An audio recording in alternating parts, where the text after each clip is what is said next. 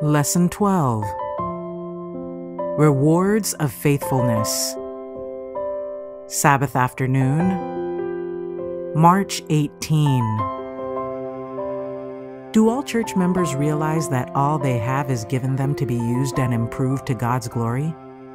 God keeps a faithful account with every human being in our world, and when the day of reckoning comes, the faithful steward takes no credit to himself. He does not say, "My pound," but "Thy pound hath gained other pounds." He knows that without the entrusted gift, no increase could have been made. He feels that in faithfully discharging his stewardship, he has but done his duty. The capital was the Lord's, and by his power he was enabled to trade upon it successfully. His name only should be glorified. Without the entrusted capital, he knows that he would have been bankrupt for eternity. The approval of the Lord is received almost with surprise. It is so unexpected, but Christ says to him, "Well done, thou good and faithful servant. Thou hast been faithful over a few things. I will make thee ruler over many things. Enter thou into the joy of thy Lord." Counsels on Stewardship, pages 111 and 112. Fellow pilgrim, we are still amid the shadows and turmoil of earthly activities, but soon our Savior is to appear to bring deliverance and rest. Let us by faith behold the blessed hereafter as pictured by the hand of God. He who died for the sins of the world is opening wide the gates of paradise to all who believe on him. Soon the battle will have been fought, the victory won. Soon we shall see him in whom our hopes of eternal life are centered, and in his presence the trials and sufferings of this life will seem as nothingness. The former things shall not be remembered nor come into mind. Cast not away therefore your confidence, which hath great recompense of reward. For ye have need of patience, that, after ye have done the will of God, ye might receive the promise. For yet a little while, and he that shall come will come, and will not tarry. Israel shall be saved with an everlasting salvation. Ye shall not be ashamed, nor confounded, world without end. Isaiah chapter 65, verse 17, Hebrews chapter 10, verses 35 to 37, and Isaiah chapter 45, verse 17. Prophets and Kings, page 731. Your faith in Jesus will give strength to every purpose, consistency to the character. All your happiness, peace, joy, and success in this life are dependent upon genuine, trusting faith in God. This faith will prompt true obedience to the commandments of God. Your knowledge and faith in God is the strongest restraint from every evil practice and the motive to all good. Believe in Jesus as one who pardons your sins, one who wants you to be happy in the mansions he has gone to prepare for you. He wants you to live in his presence, to have eternal life and a crown of glory. In keeping God's commandments, there is great reward, even in this life. Our conscience does not condemn us. Our hearts are not at enmity with God, but at peace with him. Sons and Daughters of God, page 45.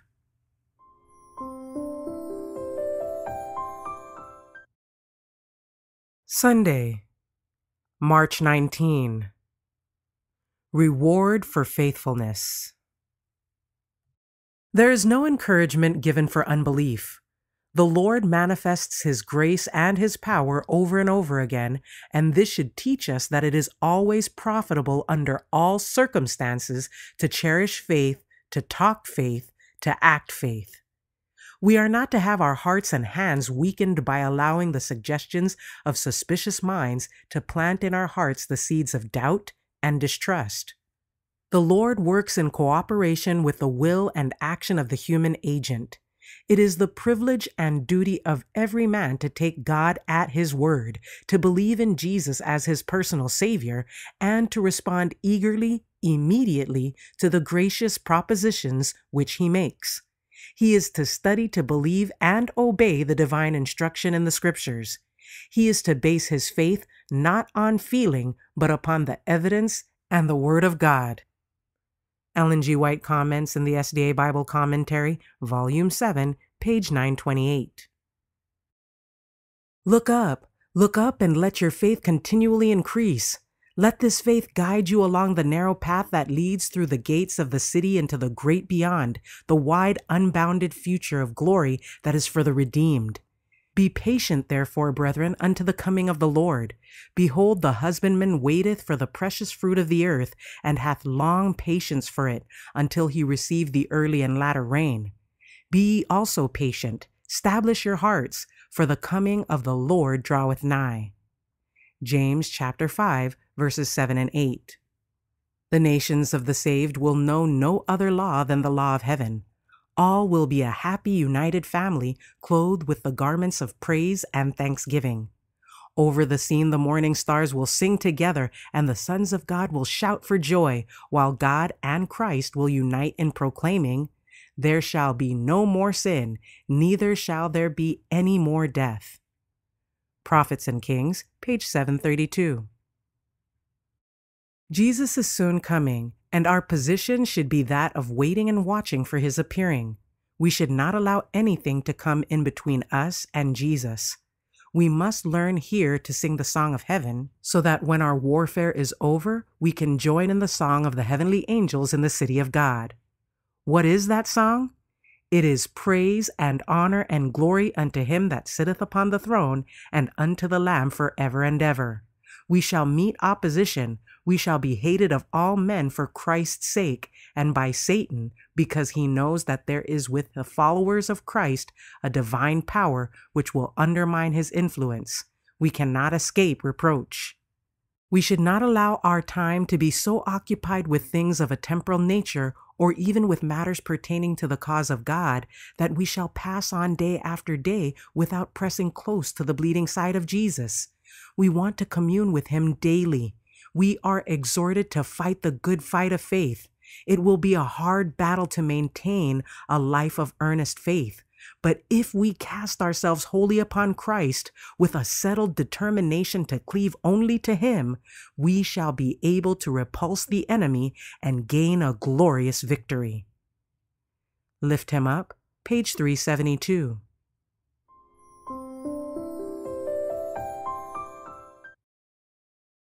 Monday, March 20. Everlasting Life. Let nothing lessen the force of the truth for this time. The present truth is to be our burden. The third angel's message must do its work of separating from the churches a people who will take their stand on the platform of eternal truth. Our message is a life and death message, and we must let it appear as it is, the great power of God. We are to present it in all its telling force. Then the Lord will make it effectual. It is our privilege to expect large things, even the demonstration of the Spirit of God. This is the power that will convict and convert the soul. Testimonies for the Church, Volume 6, page 61. As Christ's earthly ministry drew to a close, and he realized that he must soon leave his disciples to carry on the work without his personal supervision, he sought to encourage them and to prepare them for the future. He did not deceive them with false hopes. As an open book, he read what was to be. He knew he was about to be separated from them, to leave them as sheep among wolves. He knew that they would suffer persecution, that they would be cast out of the synagogues and would be thrown into prison. He knew that for witnessing to him as the Messiah, some of them would suffer death. And something of this he told them. In speaking of their future, he was plain and definite, that in their coming trial they might remember his words and be strengthened to believe in him as the Redeemer. He spoke to them also words of hope and courage. "Let not your heart be troubled," he said. "Ye believe in God, believe also in me. In my Father's house are many mansions. If it were not so, I would have told you. I go to prepare a place for you. And if I go and prepare a place for you, I will come again and receive you unto myself, that where I am, there ye may be also. And whither I go ye know, and the way ye know." John chapter 14, verses 1 to 4. For your sake I came into the world, for you I have been working. When I go away, I shall still work earnestly for you. I came to the world to reveal myself to you, that you might believe. I go to my Father and yours to cooperate with him in your behalf. The Acts of the Apostles, page 21. The leaders in Israel professed to understand the prophecies, but they had received false ideas in regard to the manner of Christ's coming. Satan had deceived them, and all the glories of Christ's second advent they applied to his first appearing. All the wonderful events clustering around his second coming they looked for at his first. Therefore, when he came, they were not prepared to receive him. Between the first and the second advent of Christ, a wonderful contrast will be seen. No human language can portray the scenes of the second coming of the Son of Man in the clouds of heaven. He is to come with his own glory and with the glory of the Father and of the holy angels. He will come clad in the robe of light which he has worn from the days of eternity. Lift him up, page 373.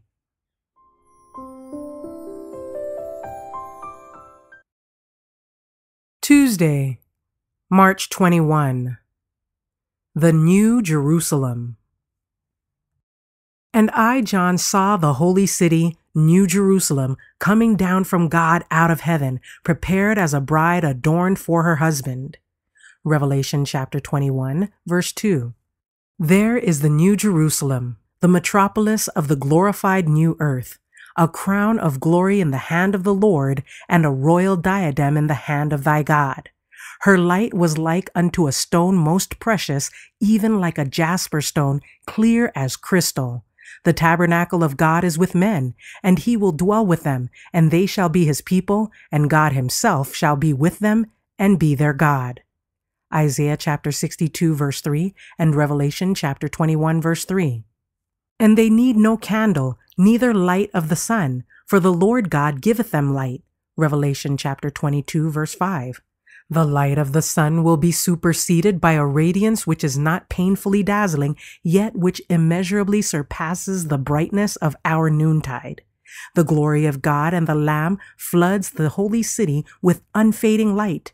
The redeemed walk in the sunless glory of perpetual day. God's Amazing Grace, page 369. To his faithful followers, Christ has been a daily companion, a familiar friend. They have lived in close, constant communion with God. Upon them the glory of the Lord has risen. In them the light of the knowledge of the glory of God in the face of Jesus Christ has been reflected. Now they rejoice in the undimmed rays of the brightness and glory of the King in his majesty. They are prepared for the communion of heaven, for they have heaven in their hearts. A little longer and we shall see the King in his beauty. A little longer and he will wipe all tears from our eyes. Then by innumerable voices will be sung the song, Behold, the tabernacle of God is with men, and he shall dwell with them, and they shall be his people, and God himself shall be with them and be their God.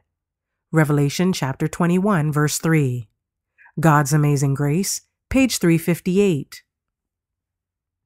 While life is the inheritance of the righteous, death is the portion of the wicked. Moses declared to Israel, I have set before thee this day life and good, and death and evil. Deuteronomy chapter 30, verse 15. The death referred to in these scriptures is not that pronounced upon Adam, for all mankind suffer the penalty of his transgression. It is the second death that is placed in contrast with everlasting life. In consequence of Adam's sin, death passed upon the whole human race. All alike go down into the grave, and through the provisions of the plan of salvation, all are to be brought forth from their graves. There shall be a resurrection of the dead, both of the just and unjust. For as in Adam all die, even so in Christ shall all be made alive. Acts chapter 24, verse 15, and 1 Corinthians chapter 15, verse 22. But a distinction is made between the two classes that are brought forth. All that are in the grave shall hear his voice and shall come forth, they that have done good unto the resurrection of life, and they that have done evil unto the resurrection of damnation. John chapter 5, verses 28 and 29. They who have been accounted worthy of the resurrection of life are blessed and holy. On such the second death hath no power. Revelation chapter 20, verse 6. The Great Controversy, page 544.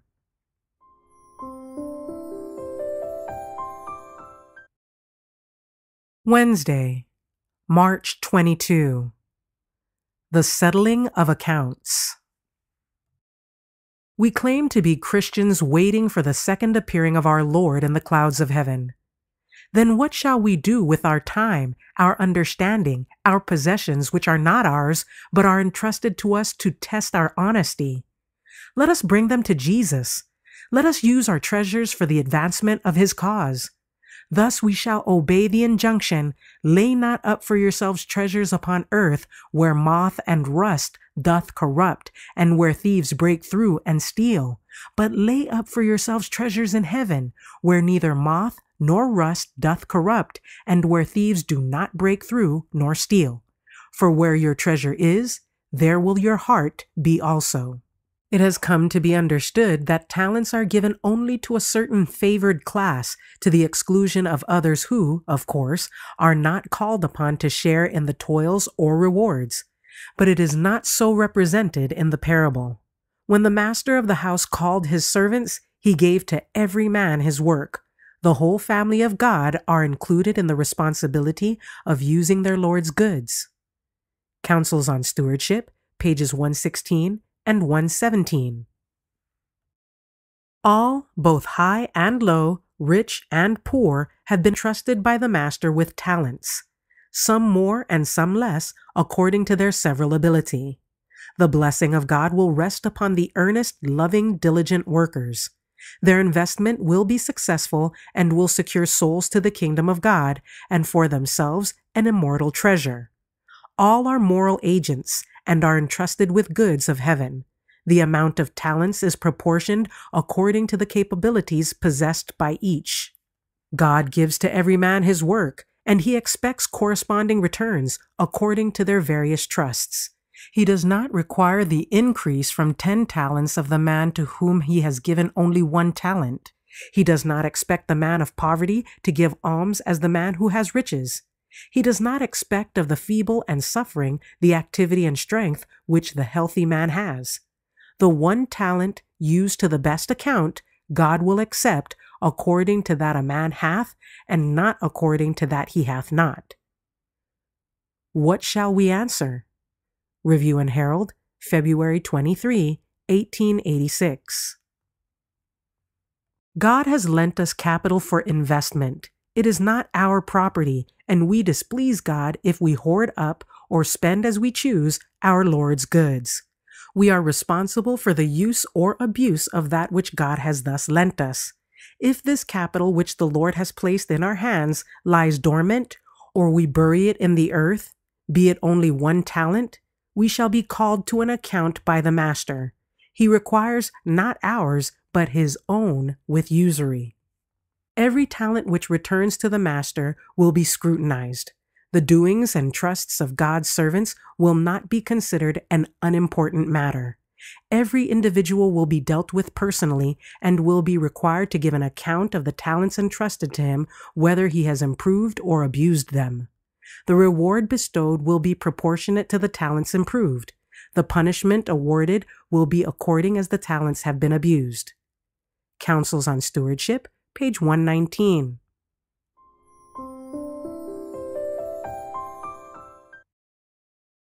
Thursday, March 23. Eyes on the prize. The Son of God was the heir of all things, and the dominion and glory of the kingdoms of this world were promised to him. Yet when he appeared in this world, it was without riches or splendor. The world understood not his union with the Father. The excellency and glory of his divine character were hid from them. He was therefore despised and rejected of men, and we did esteem him stricken, smitten of God, and afflicted. Even as Christ was in the world, so are his followers. They are the sons of God and joint heirs with Christ, and the kingdom and dominion belong to them. The world understand not their character and holy calling. They perceive not their adoption into the family of God. Their union and fellowship with the Father and Son is not manifest, and while the world behold their humiliation and reproach, it does not appear what they are or what they shall be. They are strangers. The world know them not, and appreciate not the motives which actuate them. Testimonies for the Church, Volume 1, page 286. He who has given his life to God in ministry to his children is linked with him who has all the resources of the universe at his command. His life is bound up by the golden chain of the immutable promises with the life of God. The Lord will not fail him in the hour of suffering and need. My God shall supply all your need according to his riches in glory by Christ Jesus. Philippians chapter 4, verse 19. And in the hour of final need, the merciful shall find refuge in the mercy of the compassionate Savior and shall be received into everlasting habitations. Thoughts from the Mount of Blessing, page 24.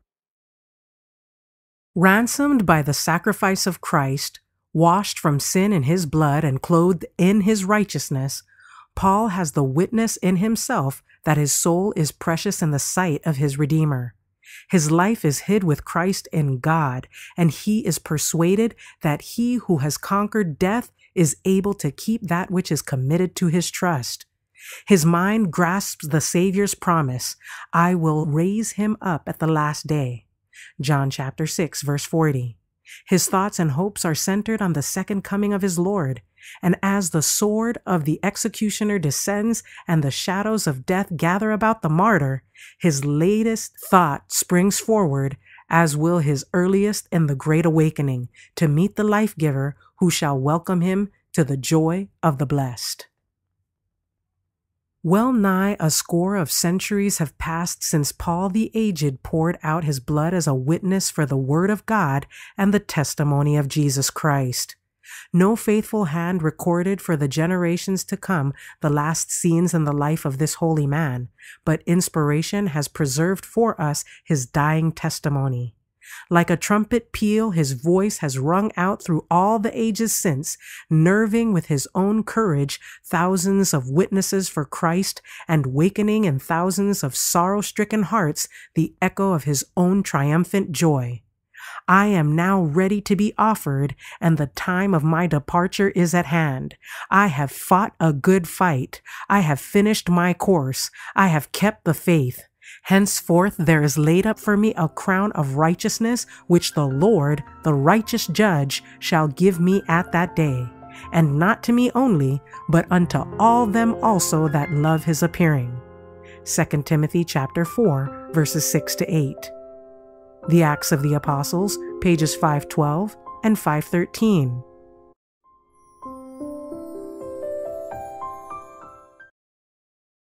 For further reading, God's Amazing Grace, For Each Day's Need, page 177, and That I May Know Him, God's Treasure House of Supplies, page 224.